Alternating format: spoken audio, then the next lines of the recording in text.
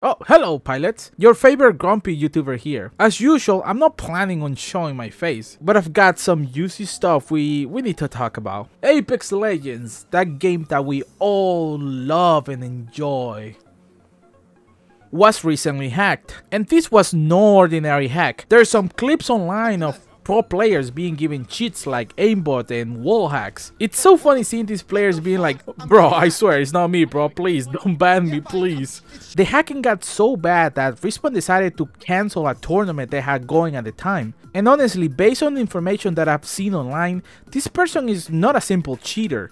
He's a proper hacker. This person somehow found a way to use the game's anti-cheat, which is easy anti-cheat, as a way to run code remotely on players' computers. This means this person can basically hack your entire system by you just playing Apex. It's a little bit more complicated and I might be wrong, but that's more or less what's happening. But that's not the reason I'm making this video. The reason why I'm making this video is because of the reaction from the Titanfall community. I tell you, you guys have not chilled. It's so funny to see how all of you got together to celebrate this massive L Respawn is taking right now, which makes so much sense. The Titanfall community has suffered from hacking scandals since pretty much its inception. Ever since the first game, we have heard stories about the game being hacked. But of course, the difference here is Respawn's timely response to the situation. The Titanfall community has been completely abandoned and ignored for many years, and until recently, the game was barely playable. But with Apex, of course, it's nowhere near that. We're talking about days here for a fix, not years, not even close. So it makes sense why a lot of you guys have resentment towards Respawn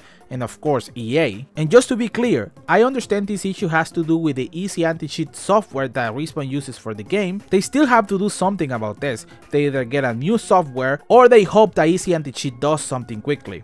And while I would like to join you guys and celebrate this massive L Respawn is taken, I do want to point something out. There's an innocent party here that is the one that is suffering this whole hacking situation. Yes, we got Respawn and EA losing some money, but there's also the players that could be compromising the whole thing. While I personally don't think this person is going to attack some random players for no reason, it only takes one more person with ill intent to create some massive chaos. I'm talking about ransomware, keyloggers, etc. And I honestly would not like to see players suffering from this. So again, hopefully Easy Anti-Cheat and Respawn come together and find out a way so players' computers and information do not get compromised. But for now, all we can do is sit back and enjoy the show. And of course, read some of your comments. I tell you, man, you guys have not chilled. Well, hold the turntables?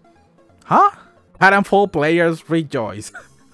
Man, I have no sympathy for EA and Respawn anymore.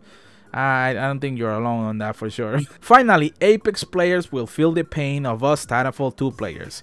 No, not even close. When they stop getting support for 8 years, maybe, but not even close, my dude. I hate Apex anyway.